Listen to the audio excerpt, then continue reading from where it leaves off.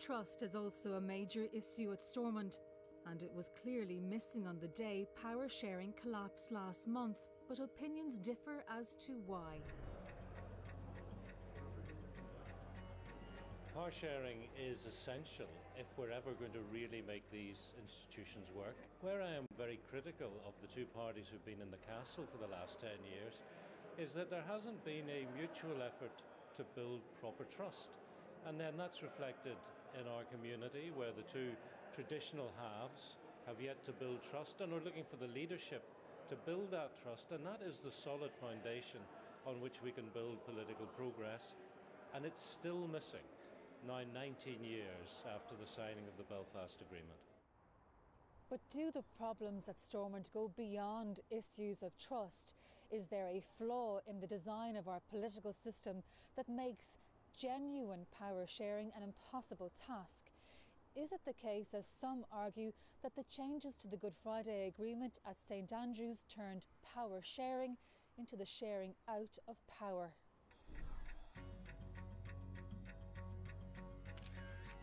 After the Good Friday Agreement, the DUP, Sinn Féin, the British government in particular, got together and eroded the principles of power sharing, and I think that's why we're in this situation today. For me, power sharing, though, isn't just some sort of construction where people have to work together. The spirit of power sharing is where people should work together, and that's why parties like mine and other parties on other sides of the divide want to work together. I'm absolutely committed to power sharing, and our party is absolutely committed to power sharing. We struggled for a long time to put it into place, but it's been eroded. Writer Mick Fealty is the founding editor of Slugger O'Toole, one of Northern Ireland's leading political blogs. The system itself is rigid, and it has been made more rigid since the St Andrews Agreement. And what we have is an embedding of power in what is now called the Executive Office, and which was OFM, DFM.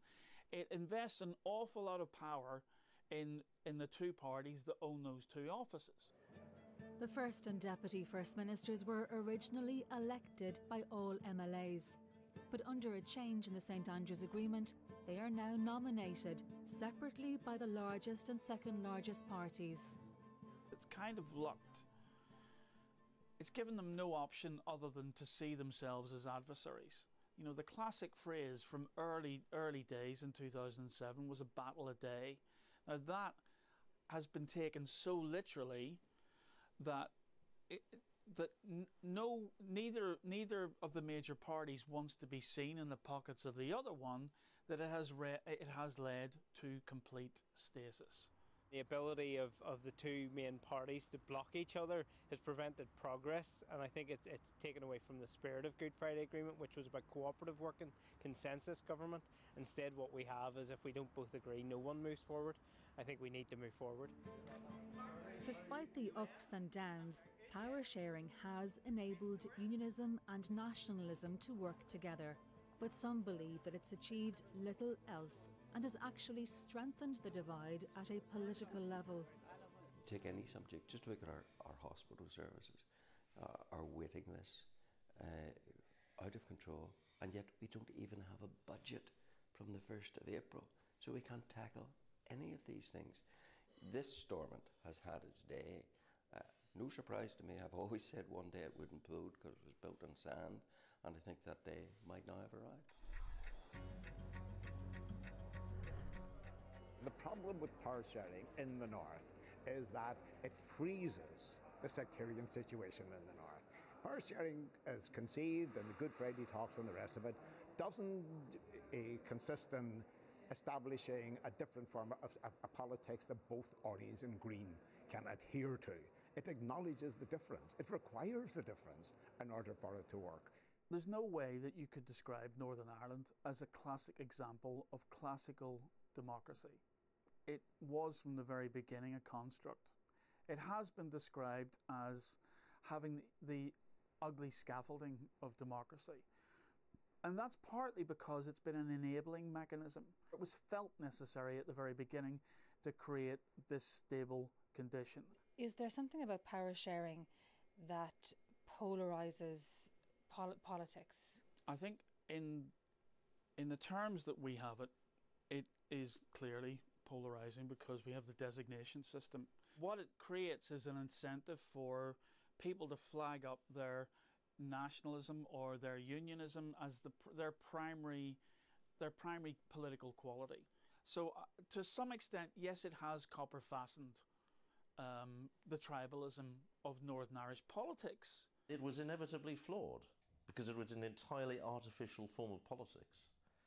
It was necessary, and I still think it is necessary, and for a while it will remain necessary, but it is not a natural construct. For some, the collapse of power sharing at Stormont stems from a lack of genuine effort in trying to make it work. I think the spirit of power sharing has been lost quite a number of years ago, and what we have seen increasingly, I think, over the last number of years is a division of power, a carving up of power between power blocks, rather than a genuine sharing where they have shared values, shared ambitions for Northern Ireland society and try to deliver them together. I think that's been exacerbated in some ways by the institutions. We can't put this down to institutional failure alone. There is a lack of goodwill and a lack of generosity. Has it worked in the spirit in which it was intended to? No, it hasn't worked in the spirit it was intended to, because if it worked in the spirit it intended to, then it wouldn't have collapsed. We wouldn't have seen the arrogance we've seen over this last number of months. Can it work? Yes, it can work. The agreements are there upon which it can work, but there has to be a change of attitude in terms of how political unionism adapts and works with its nationalist and republican neighbours. Northern Ireland needs stable government. We, as a party, have done all that we can to maintain government in the Northern Ireland Assembly so that the real issues like health, education and Brexit are addressed. But instead of trying to work with us, as we have done so many times in the past with Sinn Féin, they have chosen to pursue political self-interest. They did not like the election result last May, and therefore they're looking to have another go at the election. The collapse of Stormont has coincided with momentous political uncertainty. Brexit has profound implications for Northern Ireland and its border with the Republic. Growing political tensions in the Republic may also cast a shadow over Stormont.